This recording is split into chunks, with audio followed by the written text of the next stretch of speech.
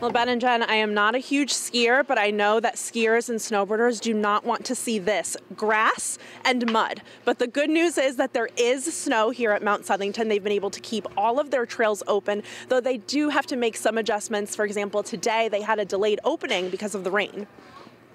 Skiers and snowboarders look forward all year to being able to hit the slopes. I like the feel of just going down the mountain and all the snow just coming up. And I think it's really pretty and cool. But this season, there's been something missing. More snow. Another warm and wet day sums up this winter so far. Almost midway through January, Connecticut has yet to see much significant snow. Right now, this rain we've been having should be snow, It's just too bad.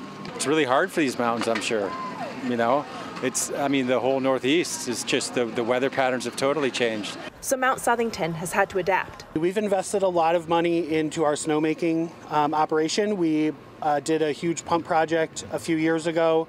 Every year we get more energy efficient guns that are able to make more snow with higher temperatures. With no snow falling from the sky, they're trying to push out as much of their own as they can.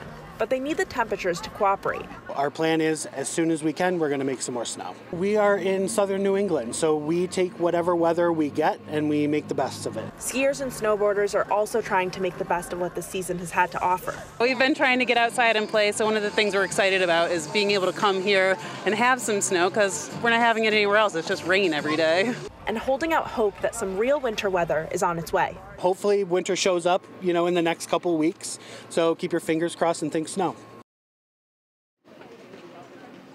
Yeah, another piece of good news here for local ski mountains is that it's a holiday weekend, and that usually means good business for them. Also, I don't think there's much rain in the forecast for the next couple of days.